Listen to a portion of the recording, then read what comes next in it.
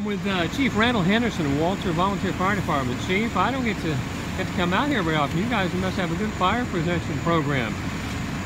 Well, we are very fortunate not to have many fires out here. Well, tell me about this one on 641. It was fully involved for sure. Yeah, when the call come in, it come in as a fully involved structure fire.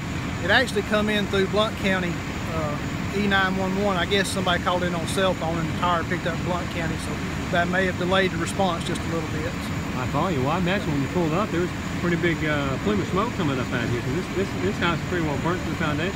Yeah, well, when we got to the station, we could see the black smoke from the station as we arrived at the station. And Hanceville got here, it was already fully involved when Hanceville got on scene. Well, I guess Berlin was out here as well, right? Yes, Berlin. We really do appreciate the support that our neighboring departments give us. It really means a lot to us. Well, you guys work well together. I've been on several fires out here. So anything else you can tell us as far as the cause of the fire or anything you know? Well, not at this time. It's under investigation, evaluation right now, so it'll just be determined at a later time. Well, Chief, thanks so much for talking to me. Thank you.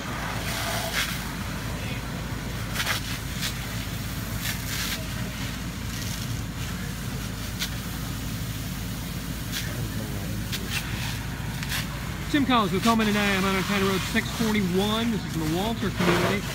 I'm with Captain Jacob Hudson with Hanceville Fire and Rescue. Jacob, you were the first firefighter on the scene. What have we got here?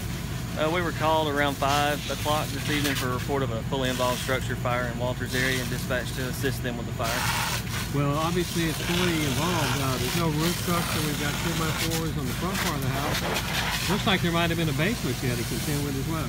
Yes, sir. Part of the structure did have a basement underneath it. Now tell me about the occupants. Were they out of the structure or what? No one was inside the structure at the time of the fire. That's good news. How about your firefighters? Everyone is well. Everyone is accounted for. No injuries, no heat-related illness either. That's fantastic, particularly on a hot day like this. Now I know you guys are here. I see Walter. I understood Berlin was here, but I don't see them at the moment. Yes, sir. Berlin was here as well. They were the last ones to arrive, and they were the first ones to be released once we got the fire under control and had good water supply. Gotcha. It's probably too early to say, but what are we looking at as far as cause of the fire? Do you know? The cause of the fire is going to be under investigation at this time. Jacob, anything else we need to know? No, sir. I would avoid this area of County Road 641 for the time being, and probably for the next several hours. Yeah, it's closed down out here. Thanks for talking to me. I'll let you get back to it. Thank you. Thank you, Tim.